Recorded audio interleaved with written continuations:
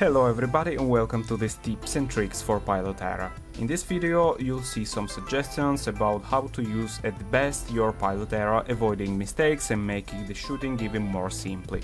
Let's begin. Avoid stitching problems.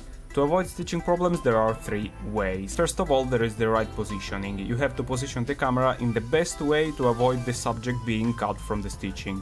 For this reason, if you have a single and main subject, be sure that it is captured by a whole single lens and to not be in the corner of the camera where it risks to be cut by the stitching.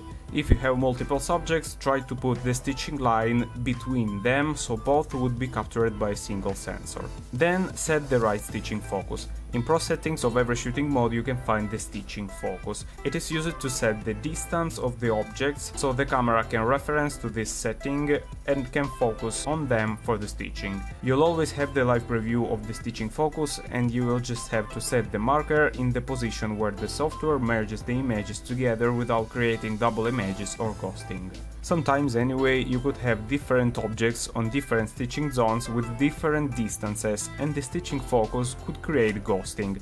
In this case, you can try to change the stitching flow to optical flow. With this flow, the software would analyze the photos pixel by pixel and would improve the stitching. If this would not help, try to reposition better the camera and try to shoot again. In any case, the LCD screen will help you before and after the shooting. Pro mode is used to manually set some parameters, like exposure time. With this value you can decide for how much time to keep the diaphragm opened. This will affect the photo in terms of light. Faster is darker, slower is lighter. Long exposure time is mostly used for low light conditions. ISO. This sets the sensitivity to the light. Higher ISO, higher are the lights in the picture, but it can create the image noise. Exposure value. This value increase or decrease the general illumination of the photo. Higher is lighter, lower is darker. White balance, which sets the tone of the photo, making it warmer or colder, and it depends on the lighting of the environment. And finally, stitching focus, which sets the distance of the objects from the camera to help the stitching. Sometimes, especially if the camera has been for a long time in indoor environment, in tilted position or in environment with magnetic fields, it could say that the compass is not calibrated.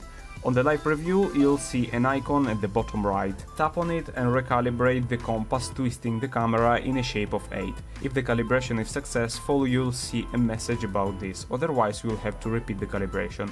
I suggest you to do it in a place without particular magnetic fields. HDR. Pilot Era has a bracketing HDR, which takes 3 pictures with different exposures and merges them together to create HDR photo. This HDR is strong and the colors could be a bit desaturated. For this reason, HDR shouldn't be used in conditions of a good lighting, also because the JPEGs work well, and you would risk to have ghosting effects if something moves. HDR is suggested to be used in low light conditions like in the sunset or in indoor situation with a dark environment. Pilot Era has 2 shooting modes regarding the video: stitched and unstitched. The main difference between these modes is the frame rate. The highest resolution for both is 8K, but the frame per second would be 7 for stitched videos and 24 for unstitched videos.